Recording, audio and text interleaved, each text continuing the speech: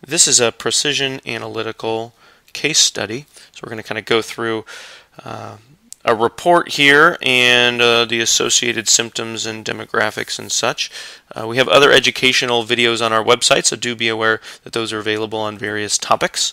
The particular patient that we're talking about here is 22 years old, fairly heavy, so high BMI, and regularly cycling, although thinks she may have PCOS to go along with high blood pressure and some fatigue, but probably the most notable symptoms being depression and anxiety. So we'll get into that side of things maybe on the cortisol side. On the sex hormones, we want to focus in on the PCOS and what's going on there. So with PCOS, we would expect a couple of things.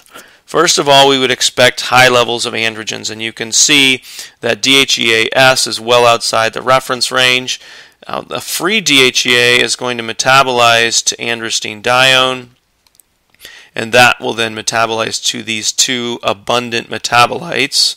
And you can see there are lots of them. So we've got plenty of androgens. Even though testosterone's not outside the range high, we've got a lot of androgens. So the second thing we would expect to see accompany this, not always, but sometimes, and in this case fairly extremely, is high levels of 5-alpha reductase activity. So you can see this is fairly high here, so we're favoring the alpha over the beta. So what that shows is there's a big preference for hormones to get pushed down the 5-alpha pathway rather than the 5-beta pathway. And we can see that in all three of these hormones: androstenedione, testosterone, and cortisol. So the cortisol alpha is a little bit hard to tell because they're both quite high, but if you move up here to testosterone, you can see the alpha metabolite of testosterone is way outside the reference range, whereas the beta metabolite is slightly outside the reference range.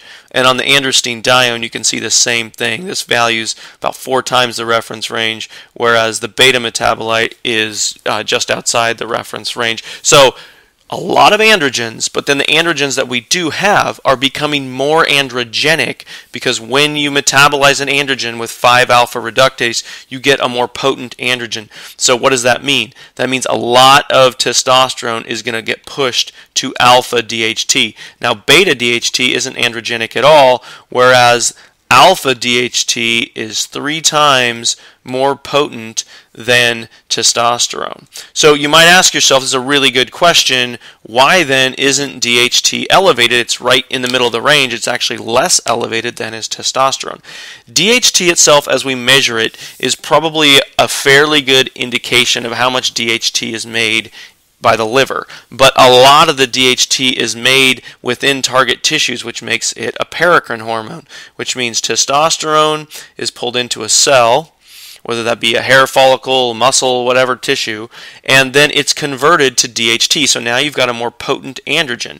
It exerts its androgenic effect, but then before it's released from that cell, it's further metabolized and deactivated to androstenediol. So DHT itself doesn't really reflect what's going on at the tissue level with DHT. You have to look at the bigger picture. You want to look at how much testosterone you have, you want to look at the DHT metabolite, which in this case is very high, and you want to look at if we're favoring 5-alpha reductase. So when you have the mixture of fairly high levels of androgens to begin with and then very high levels of 5-alpha reductase, you're going to get likely a very androgenic effect. And we see this high 5-alpha reductase with cases of insulin resistance, PCOS, and then can just be a genetic predisposition to favor the alpha over the beta, and people sometimes give saw palmetto because that'll cut down that 5-alpha reductase and shift things back the other way. But this is likely contributing to a lot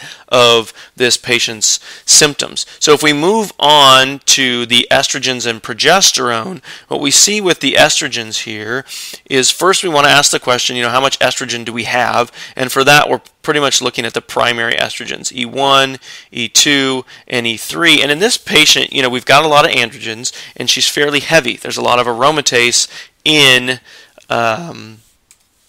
fat tissue, so we might expect this aromatization from the androgens to the estrogens to be quite high, but you can see she actually doesn't have a ton of estrogen, so she's on the lower side, so low for estrone, in the normal range, but on the lower side for estradiol, and then lower for E3 as well. So it's a little bit low on the estrogens, which might be a little bit unexpected in this case. And then we're seeing how we metabolize that estrogen. So we can see that in normal estrogen metabolism, the 2-hydroxy is favored at about 71%. That's this protective pathway that creates the so-called good estrogen metabolite. And for her, she's slightly overproducing that at 75%, which is good.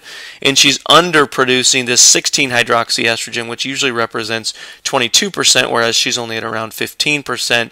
And then the 4-hydroxy estrogen is slightly higher than normal, but pretty close to what it normally is. So we've got pretty favorable estrogen metabolism here, and then the methylation index, which looks at this conversion rate here from hydroxy to methoxy, which is another protective step, looks pretty good. So her metabolism actually looks pretty good. The estrogen's on the lower side, and then as we look at progesterone, we see something that's not uncommon in PCOS, and that is that the progesterone metabolites are on the lower side. Now, if she wasn't ovulating at all, you'd expect these results to be a little bit lower. So this likely is a result of an ovulation with a pretty poor progesterone production following that. So you can see the weighted average here of these two metabolites of progesterone, both which parallel progesterone levels well, is on the lower side. So yes, we're probably ovulating here, but there may be a little bit of an estrogen dominance issue. Even though the estrogen is on the lower side,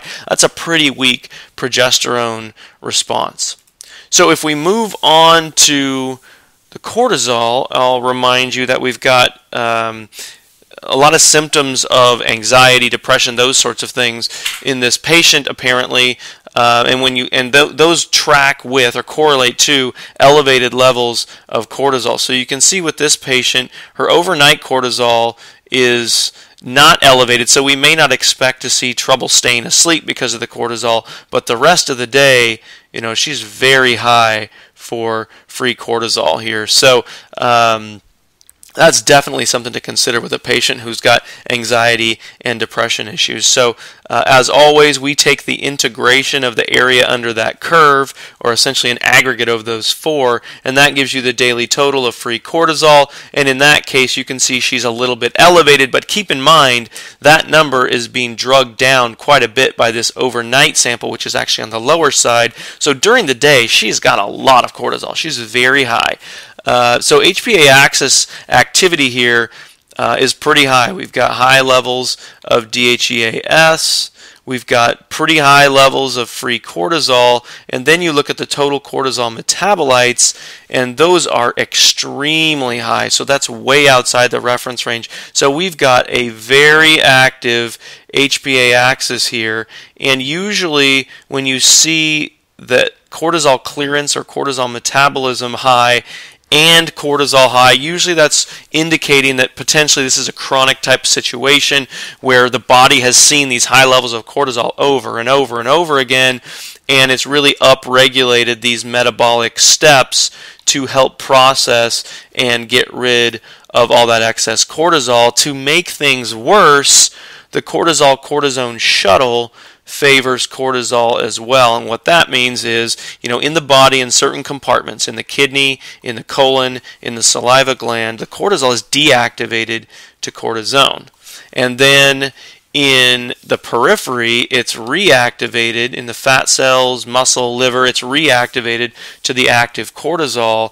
And the balance of that relationship with this patient really favors the active form of cortisol, meaning the cortisol is spending more of its time in its active form. One of the reasons that the cortisol is deactivated to cortisone is because cortisol actually can act also as a mineralocorticoid in terms of the issues of blood pressure, so that may also influence the fact that this patient has high blood pressure. So, you know, the pretty common theme here in terms of turned up HPA axis, high cortisol, and you'd expect that to present itself with symptoms related, and it looks like she's definitely got issues related to that in terms of mood issues, but then, you know, potentially also some of the adiposity that's obviously going to be exacerbated by having chronically high levels of cortisol. So I hope that's been helpful, and if you have questions on other topics, feel free to peruse our video library.